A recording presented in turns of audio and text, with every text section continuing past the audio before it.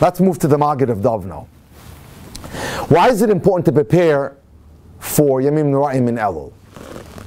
And he brings down a beautiful story. A thief once noticed that a certain shop was making a lot of business, doing a lot of money. He was watching from the street. You know, when they wanted to like do a hit on a store, say they watch the store, and they see certain stores are very successful. Well, there was one store that was extremely successful.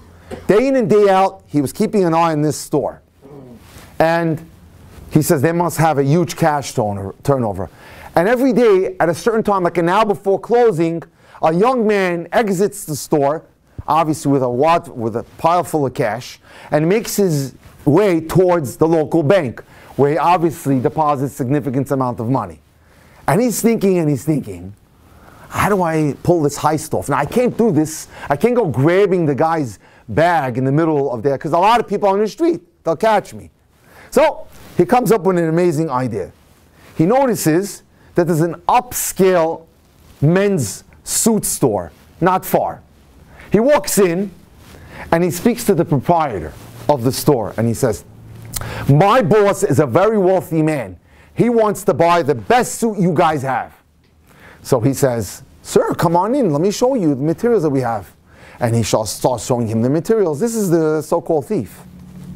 And as he's looking at the materials, he goes, but I have to measure your boss. I only make custom-made clothing. Tell him to come in. He says, wow. The thief tells him, you got a point there. He says, what should we do? He goes, you know, let's go outside and maybe I could find someone that has the same body type as my boss. Who's coming? Our friend with the money. So he says, you see that guy over there carrying the briefcase? He's exactly the same size. Let's go approach him. So the owner, he thinks he has a good sale here. He goes over to this man with the briefcase full of money. And he says, sir, can I just ask you for a favor? As you can see, I sell top-of-the-line clothing. Would you model one for us? And the guy was like, you know, wow, he's getting covered. Sure, I'll come in. So he comes in, and he puts the suit on. And while he's trying it on, the thief grabs the bag, and he runs out. Suddenly, the man with the owner of the money says, hey, come back here. Go get him, he's a thief. No. So he tries to leave the store, but the owner says, where are you going? He says, my suit. And Maggid of Dovno says, this is what's going on. All year long, Hashem is waiting for us to deliver the package. But unfortunately, the Yetzer Hara comes and he takes it from us.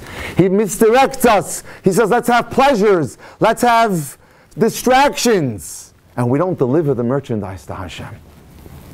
And that's what happens. We have to be careful. Elul is giving us that rare opportunity to wake up and make sure that we're not distracted by the Yetzer Hara. Make sure that he doesn't deceive us, so that we allow him to take the bag full of gold, our Torah mitzvahs.